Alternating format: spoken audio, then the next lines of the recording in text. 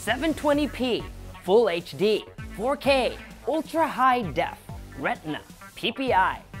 When it comes to display resolutions, these terms can be confusing, but it doesn't have to be. Think of it this way. Each display, whether it's your smartphone or your TV, is made up of plenty of pixels, tiny squares that give out color and light information. Resolution refers to how many pixels there are on your display. For a standard HD or high-definition display, that's 1280 pixels by 720 pixels, or 720p. Now, don't confuse HD with Full HD. They're different. Full HD has even more pixels, 1920 by 1080 pixels to be exact. Some also call it 1080p. I'm sure you've also heard about Ultra High Def or 4K displays. Those have even more pixels, 3840 by 2160.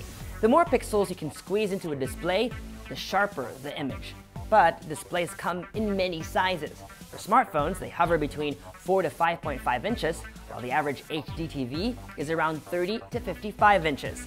If you're comparing two Full HD devices, they both will have the same amount of pixels, of course, but a Full HD display on a 5-inch phone will have smaller pixels than, say, a 55-inch TV. One way to measure pixel density, or how compressed pixels are on your display, is via a unit of measure called pixels per inch, or PPI. The 55-inch Full HD TV has a pixel density of 40 PPI, while the 5-inch Full HD smartphone has a pixel density of 440 PPI, meaning its pixels are 10 times smaller than that of the TV. So, why does a smartphone need smaller, more compressed pixels? It's all about distance of the device from your eyes. The goal is for the pixels to be small enough so they cannot be distinguishable by the naked eye. The recommended viewing distance for a 55-inch TV is anywhere between 8 to 9 feet away.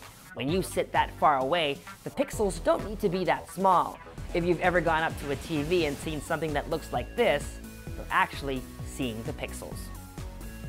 Smartphones, on the other hand, are held at a distance of 6 to 12 inches away. This is where Apple's Retina display comes in. A Retina display is just Apple marketing speak for a display that has more pixels than the human retina can differentiate. Steve Jobs said the magic number was 300 PPI, or something held 10 to 12 inches away. The original Retina iPhone had 326 PPI. While that number is debatable, the reality is there is indeed a fundamental limit determined by how much the eyes can see and the distance at which you are viewing the image from. In an effort to sell devices, companies will always market bigger and better displays. These days, it's Ultra High Def 4K TVs and 2K smartphones. But if you ask me, Full HD looks pretty good on both a smartphone and a TV. Unless you're buying a TV over 60 inches, you probably don't need 4K. Most cinemas project movies at 4K also. I've used a 2K LG G3 for a month now, and I can hardly tell the difference between that and a Full HD Galaxy S5. Okay, so you've picked the display that's right for you, but that's only half of the puzzle. The other half is content. To make the most out of your HD TV, you'll also need HD content. If you're looking at physical media and want Full HD, get a Blu-ray disc. Movies downloaded from iTunes go all the way up to Full HD.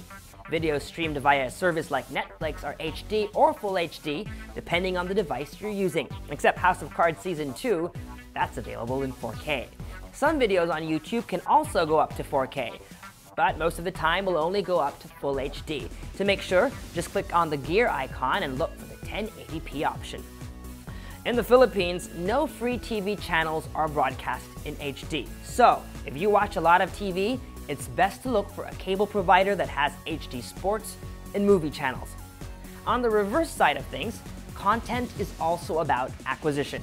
Many new smartphones and cameras tout 4K video capture.